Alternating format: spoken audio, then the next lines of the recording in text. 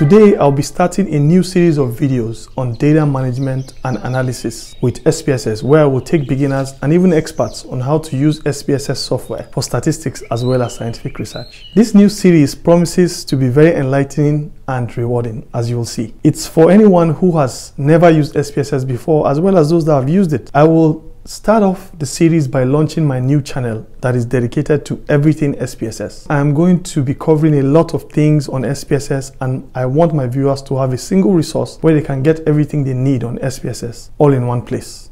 So it's like a one-stop shop for everything on SPSS on the internet, God willing. So I present to you my newest channel called Spss4Research. Please feel free to post in the comment section any data analysis problems you may want me to solve using SPSS, and within the shortest possible time, I will have that video uploaded on the channel. But note that I'm going to prioritize my subscribers first before non-subscribers. So I implore you to subscribe and click on the notification icon to get notified for any new videos. So we're going